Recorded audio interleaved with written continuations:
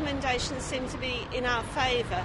That doesn't surprise me on the basis of the evidence that he was given. However, what I'm looking towards now is to see some sort of urgent response from government before any more people die.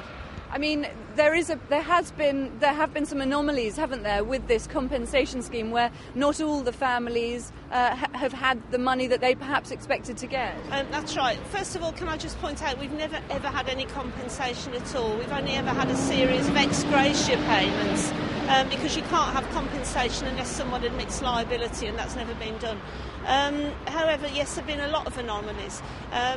The amounts in themselves have been completely derogatory, especially if you look at the amounts that some of the younger men had. Mainly, I believe, because they weren't expected to live very long anyway, and some of them have obviously outlived all expectations.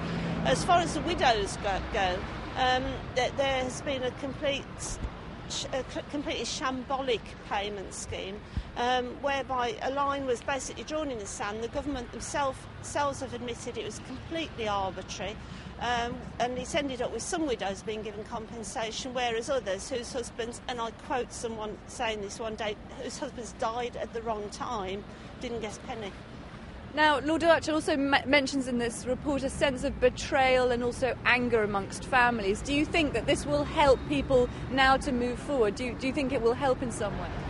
I don't think words are going to help as much as action. I think what we need now, as I said, is to see some very swift action from the government. It will obviously help to know that he sympathises and that he has brought a lot of what happened out into the open. All we've ever wanted is the truth and some justice. He's given us the truth. Now we're looking towards the government for justice.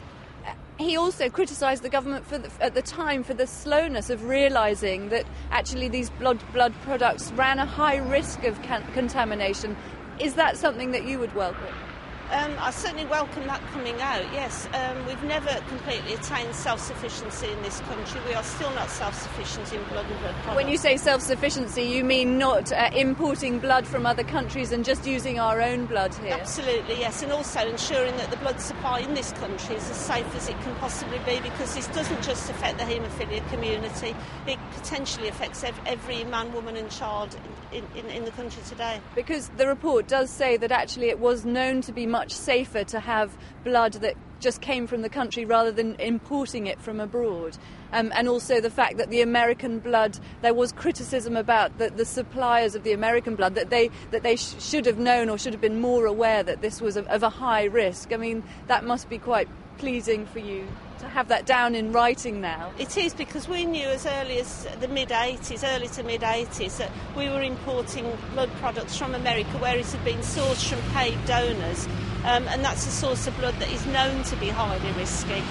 They were using prison donors, Skid Row donors, people who just walked into centres and sold their blood. So by very merits of the fact that it was coming from those places, it was unsafe.